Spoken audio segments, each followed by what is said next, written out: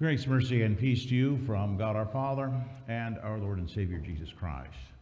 Amen. Our text for our consideration today is the epistle reading appointed for this, the second Sunday after Epiphany, from St. Paul's first letter to the Corinthians, chapter 12, those verses which were read just a few moments ago. On December 12th, 1980, a small startup company called Apple first became a public corporation and began offering the very first shares of stock. Now, in the business world, this is referred to as an initial public offering, and it requires a lot of documentation to be filed with the Securities and Exchange Commission to protect the interests of those who might want to invest in the new company. Well, one such document required is a full disclosure of any foreseeable weaknesses or problems as the new corporation's goods and services go into the market.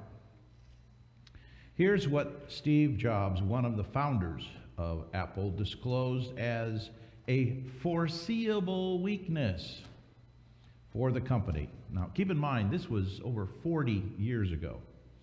So I quote, "The expansion of the personal computer market will require a continued orientation effort directed at informing individuals of the means by which the computer may be utilized to enhance personal efficiency and productivity.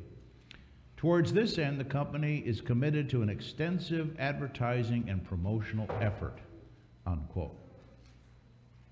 Now, let me simplify that whole statement.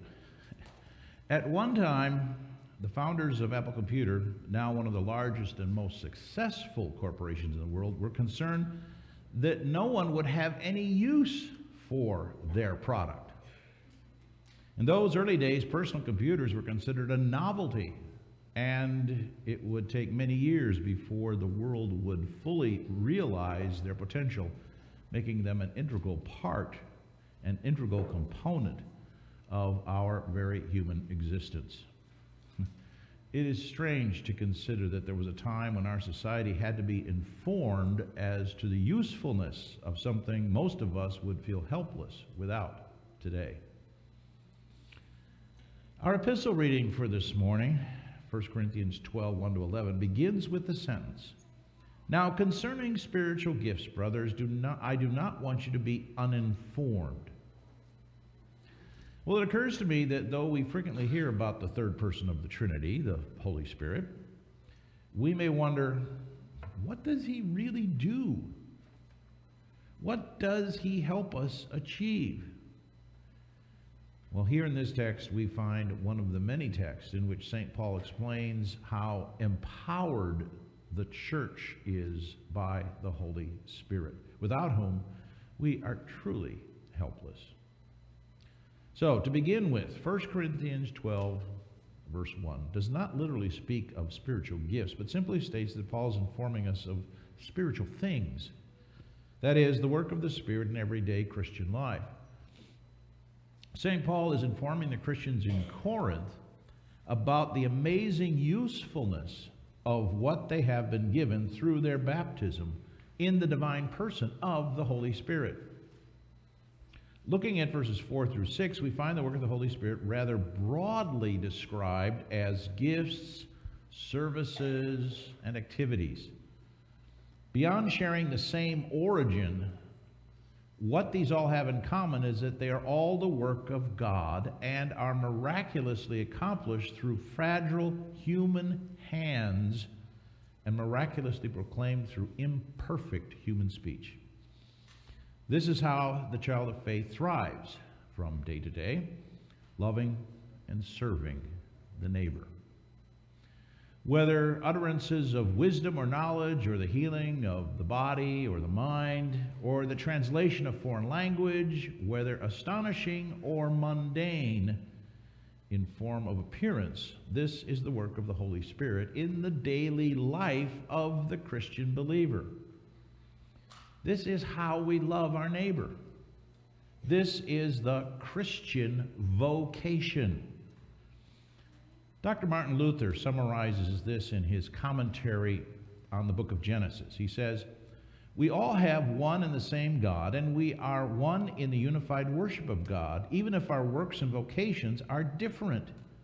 But each one should do his duty in his station, even as Jacob is a saintly and spiritual man meditating on God's law, praying, administering, and governing the church. In the meantime, however, he does not overlook lowly domestic duties connected with the fields and the flocks, and this is set before us as an example that we may know that all our actions in domestic life are pleasing to God, and that they are necessary for this life in which it becomes each one to serve the one God and Lord of all according to one's ability and vocation." His point is that our vocations are the everyday services, activities, and words that we use. Christians expressed through our daily interactions with our neighbors. These are all given to us as gifts from the Holy Spirit, from God Himself. In fact, St. Peter in his first letter writes, "As each has received a gift, use it to serve one another as good stewards of God's varied grace. Whoever speaks as one who speaks oracles of God, whoever serves as one who serves by the strength that God supplies, in order that in everything God may be glorified through Jesus Christ." Now, sometimes our vocations seem very spiritual in nature from a human viewpoint. Things such as evangelism, church work, or caring for the poor. But other vocations may not appear to have any spiritual connection whatsoever. Some vocational tasks are hard to see as spiritual, such as the person repairing your car, the attorney in the courtroom, the parents being completely exasperated with their teenager for not ending video games when it's 10 o'clock on a school night. No, the truth is that the Holy Spirit is at work through all human actions and words, however mundane or majestic they appear to be in our finite eyes. All of these services, words, and activities, assuming they do not violate the Word of God, are part of the Holy Spirit's work toward our neighbor, proclaiming Jesus is Lord. Now, unfortunately, Satan likes to deceive the human heart whenever possible, and will take advantage of every opportunity to focus our hearts and our minds on the spirit of me rather than the Spirit of God. In our text, St. Paul reminds us of what true spiritual things look like as opposed to empty human effort. In several places in this text, St. Paul reminds us that the work of the Spirit is always relational, and it is never simple or individualistic. In recent church history, many have struggled with the concept of spiritual gifts, primarily because of an improper emphasis on individual identity and personal attention. The temptation to be a God-like individual has been biting at our heels from the very beginning. According to our text and the rest of the New Testament, truly spiritual gifts are not simple. That is, a singular focus on a particular person's ability, but they are instead relational, one part of a larger whole. As our text says, to each is given the manifestation of the Spirit for the common good. We see this communicated through the relational comparisons, such as varieties but one in verse 5, or to each but common in verse 7, and individually but one in verse 11. The mention in verses 4 through 6 of the Spirit, Lord, and God, while not literally using the terms Father, Son, and Holy Spirit, should at least remind us of the distinctly three but fully one relational nature of God in the Trinity. We are also told that from the beginning, the relational nature of God as Trinity was reflected in his very own creation. The first human being was incomplete while alone. We are created in and for relationship with God and with one another, originally from the dust and later as new creations through baptism, together becoming the body of the church. Again, St. Paul reminds us in his letter to the Romans, "For as in one body we have many members, and the members do not all have the same function, so we, though many, are one body in Christ, and individually members of one another." The day-to-day work of the Holy Spirit through our human hands is not an individual effort. It is each of us playing one part of a much greater whole. When we reduce the work of the Holy Spirit to the individuals alone, we're bound to be disappointed. I remember talking with another pastor not too long ago who said he was taking another pastor home from a conference, and on the way he asked him to stop by the local public library, which was having a used book sale. There he purchased an old VHS tape of professional hockey playoff highlights he had previously seen on another earlier visit. Now, while we can debate the entertainment value of professional hockey as a sport, when was the last time you ever saw a video cassette tape player? As this pastor is a little bit older than my friend, he liked to tease him about his lack of technological savvy. But to him and to me, a VHS tape seemed downright ancient. He was thinking this when his fellow pastor explained to him that the VHS tape was for a pastoral visit with a much older member of his congregation, a shut-in, who had been seriously ill. This member had only a VHS player machine and happened to love the sport of hockey. This pastor was creatively planning on ways to show pastoral care and bring some joy to a church member who likely felt lonely and left behind in our current society of streaming video and social media. I must admit that this would have never even occurred to me. This reminded me that my own service will always fail if it is separated from the gifts given to the rest of the church. Now, lastly, this morning's epistle makes it clear that you play the part, but the Holy Spirit provides the power. When we take a look at verses 6 and 11, it is the same God who empowers them all in everyone, and all these empowered by one and the same Spirit. While it is true that your services, your activities, and your words are yours, we must never forget that the power which accomplishes anything through them is fully the Lord's. Verse 3 tells us that even our ability to proclaim Jesus is Lord is the work of the Holy Spirit as the Word creates faith. Therefore, when we have been justified by faith and regenerated, we begin to fear and love God, to pray to Him, to expect aid from Him, and to give thanks and praise Him, and to obey Him even in times of suffering. We also begin to love our neighbors because our hearts have spiritual and holy movements now. In distinction, verse 2 speaks of those who are being led to serve dead idols and empty outcomes with the description, however you were led. That is, by something other than the Holy Spirit. Whether it is desire, anger, envy, or some other emotional drive, human power only produces dead work. It is spiritual work. If it is spiritual, it must be spiritually powered.